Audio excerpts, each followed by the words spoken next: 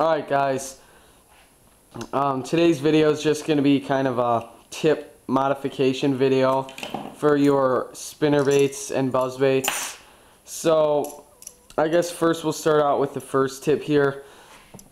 I know when you're fishing and you're trying to find out what color the fish are going for, usually how you can tell if you have the wrong color on is they'll hit your bait, but you'll either miss them if you're getting a lot of blow-ups and you're just not catching your fish, even if you have a trailer hook on.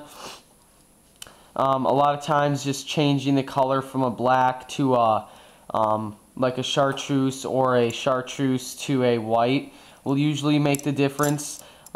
So just changing the color like that, or if you're just getting short strikes where they're only getting hooked on the trailer hook, that probably means that they just don't like the color as much.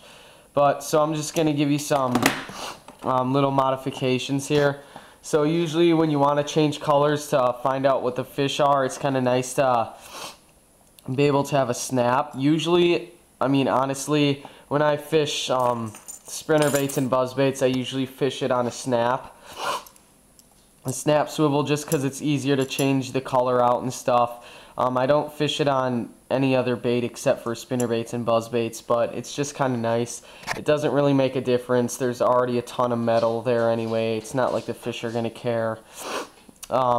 So, I mean, obviously you cannot use a snap on there right now, so I'm going to show you how you can make this into a circle. So what you're going to need is just a lighter, some floral wire. I think you can get this at Home Depot or Menards, or you guys don't have Menards. I don't know, just any other, just go to the flower aisle and stuff, or just ask for it, floral wire. It's just like some nice wire. I guess you could use copper wire, but this stuff works like really nice. So what you're going to do is you're going to take this, start it off. Usually you want to start it off like up here somewhere. Just start to bend it, get it on there, and I'll show you how you can make it into a better bend later. And then just pretty much wrap it around there about 3 or 4 times till it looks good enough for you. Here, let me get that better. And just try to wrap it pretty tight, and then just give yourself some slack, cut it. And then what you're going to do is just as tight as you can, just try to twist that on there. And then once it's too little to twist with your fingers, you're going to have to grab it with your pliers and twist it around, and then just smash it down on there until it's laying flat. Same thing with this end.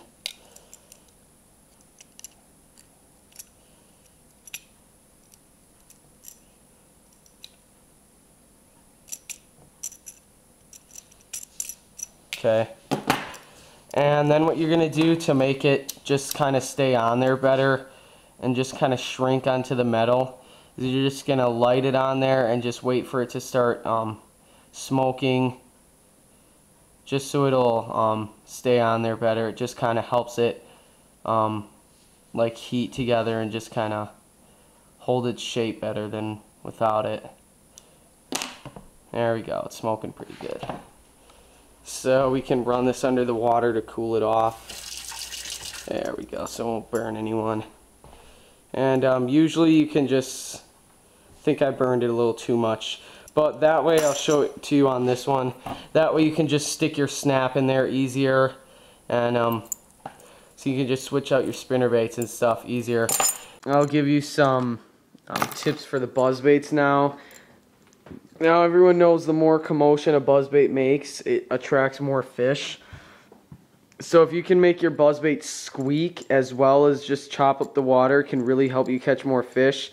And either you can do this by just using your buzzbait for 2 or 3 years, or you can just let it sit in front of a fan for about 6 or 7 hours until you can hear it squeaking.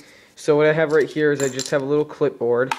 Okay, so now the spinnerbait is in there, and you're going to stick it to one side of the fan, either over here or over there.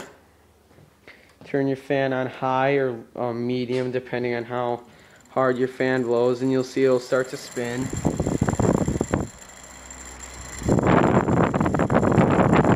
and once you can hear it squeaking when it's spinning, then you know it's done. So you can just leave that alone for about 2 or 3 hours. And stay tuned, guys, because I have a little segment next that I'd like for you to watch. So, yep. So here's my question for you guys. My family, sorry, my dog's like attacking me right now, but my family's actually thinking of relocating to Texas, Fort Worth area, Fort Worth, Dallas. I mean, it looks like a great area, tons of lakes. I could fish the legendary Lake Fork, which would be awesome. They actually have a Bass Pro Shops down here, unlike in Wisconsin. I mean, tons of great stuff. So what I'm asking is if you live in Texas, just please leave a comment of what you think of Texas. Any tips, just anything, the housing market. Just tell me if you like Texas or not. If we did move down there, it would probably be right before the start of schools, or the start of school. So if you told me how the schools are down there, the crime rate, stuff like that, I mean, I'd probably be going to a private school anyway, so public school doesn't really matter to me. But, I mean, I love Wisconsin. It's just, I'm really sick of this weather, and pretty much in the winter, I just sit around for 6 months waiting for spring to go fishing, which is pretty much a waste of half the year. So if you do live in Texas, please leave a comment. I greatly appreciate it. And thanks, guys. Might turn into Texasbassmaster, but never know. Hope I do. I don't want to live in Wisconsin anymore. But bye. Thanks, guys.